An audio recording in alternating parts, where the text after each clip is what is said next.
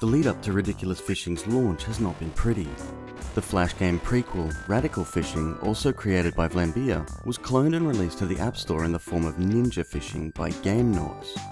Unfortunately, all of this took place before Vlambeer could actually bring their game to market. This hit the small dev team from the Netherlands hard. They weighed up their options and eventually decided to crack on with the development of Ridiculous Fishing. And it's a good thing too, since it outshines Ninja Fishing in every conceivable way. This is what happens when developers love their product and trust in their talent and experience. The premise of the game is quite simple. You cast your line and guide your lure down as far as possible. When you snag a fish, you'll start reeling the line in. Now's your chance to hook as many fish as possible, avoiding jellyfish of course because, well, they're quite immoral. And that's it, you bring your haul to the local fish market and sell to the highest bidder for maximum profit. Actually, I just lied to you about that last part.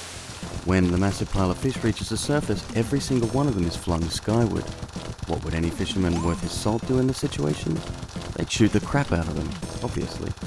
Every fish you destroy earns you money, which you will then use to buy better equipment. Any of the aforementioned jellyfish you take out will actually deduct cash from your total, so it's probably best to avoid these. Guiding your lure is controlled entirely by your iDevice's accelerometer. The tilt controls are nothing short of sublime.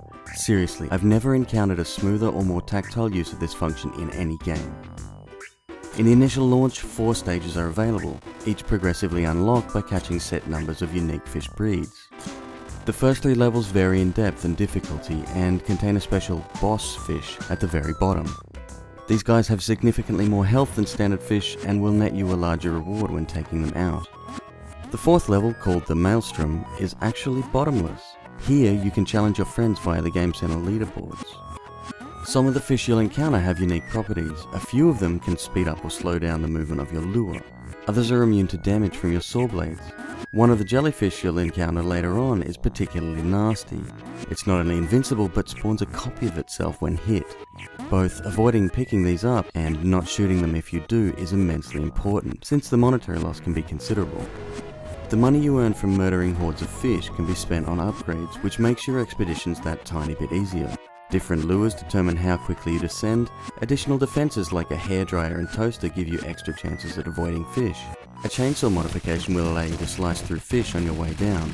And of course, different guns enable you to take out fish more efficiently. I mean, why settle for a pistol or shotgun when you could be dual-wielding miniguns? Now when it comes to an in-game store like this, most other games would incorporate microtransactions, allowing the user to purchase upgrades with real-world cash. The team at Vlambeer are classier than that and believe that by having to earn every dollar, not only do you become better at the game, but the gameplay experience is enhanced for it. Veteran designer Greg Volland infused some amazing style into the game by relying on flat colors and exclusively 45 and 90 degree angles. It's impressively unique and looks beautiful on Retina displays. Despite the first 3 levels being quite short, there is a huge amount of things to see and unlock. In addition to having a knack for game design, the guys at Vlambeer are legitimately funny.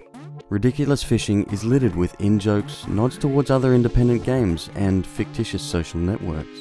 Even the description of the fish is worthy of a smile.